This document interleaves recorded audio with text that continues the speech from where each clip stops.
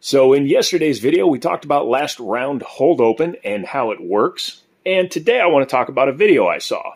I had to grab my Glock 48 with the MOS because in that video he took a Glock 48 and showed that instead of his 10-round magazine, he was using a Shield Arm 15-rounder. And as we discussed, the follower is what locks the gun back. His didn't lock back, and he called it a problem.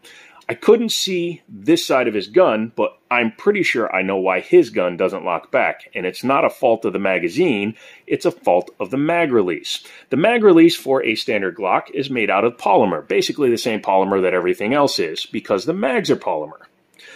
In the Shield mag, that cutout is a sharp piece of metal, so as it cycles through, it can damage it. That's why Shield Arms actually sells a mag catch.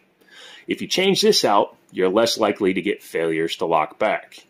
There you go.